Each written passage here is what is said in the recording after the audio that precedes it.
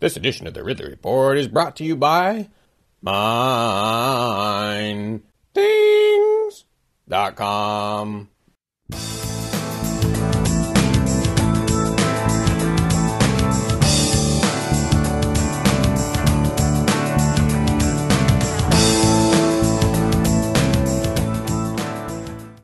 Okay. I'm sitting here with Stella Tremblay, state rep from Rockingham County, and you had something interesting to tell me, that apparently something happened with you tried to submit a bill that would take some action in response to Thomas Ball's self-immolation, and you said the bill was just quashed or something kind of weird happened with the bill. Tell me.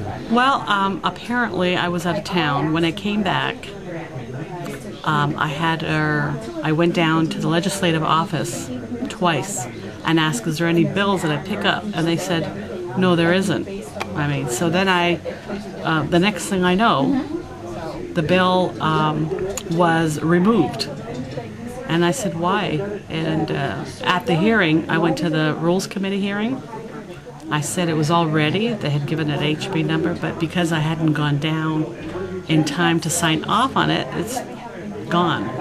So I will follow up on it. What was the wording of the bill? What was it supposed to do? The wording of the bill, I took Thomas J. Ball's letter that he wrote before he committed suicide and took the points that he made. For example, if judges could instruct the people in front of them at family court, say, I know you can't stand each other right now, but do you realize the hardship you're going to go through?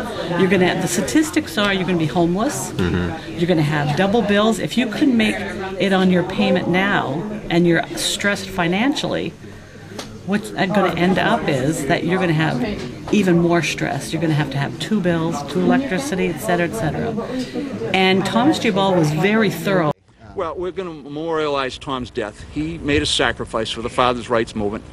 Coincidentally, he's the 4th guy I've known of in the Fatherhood Coalition that have committed suicide since 1994. Well, this is not a man who was completely, distraught.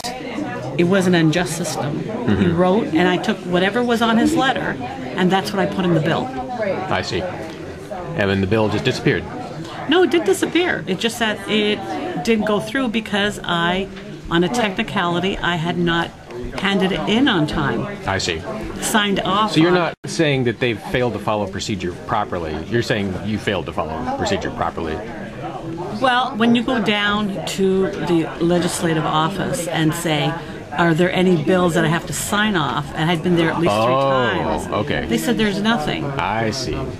Now, I only found out that it was pulled by one of the attorneys when I went, and I think it's Jill anyways, it's Jill. Yeah. And she showed up at the Rules Committee hearing, and she's the one that said, oh, we had to pull it because we tried on numerous occasions to contact Representative Tremblay, and she didn't sign off on it in time. And is there anyone in specific that you blame for this happening, or? I think it was a miscommunication. I guess next time I go down, I have to say, are you positive? Are you sure? I haven't signed off on this, and that. Yeah. Right. Okay. Well, but thank it's you going for, to be brought. It's you know, going to be brought. I never support bill wording until I've read the whole thing, but I appreciate you following up on that sacrifice that he made. Well, it's got to keep alive because there's over 100,000 men committing suicide. Yeah. Because of the unjust systems. Most men want to take care of their family, want to take care of their children, but they want visitation, they want justice. Are you proud of yourself, Fredrickson? He purposely blocked your shot. He purposely blocked your shot. That's an old You guys escalate this stuff at every turn, and you end up with people burning themselves in front of your building. You're part of that. What's wrong with you, man? Think about your actions. Yeah. If a father has proved that, that he is not abusive or any of those things, then he should have the ability to see his children. It's in law that fathers are really important. Ask anyone. Ask a child. Yeah. So. All right, Stella, thanks so much. You're welcome. Have you played your fill of pro-government video games?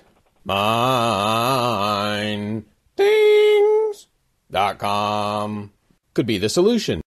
It's free, imaginative, and you can play it entirely in your web browser. Recolonize the smothered earth. Dig up cool artifacts. Compete with other players in a free market scramble. Just remember to use the coupon code Ridley. That gives you twice the mining rate. Mine.com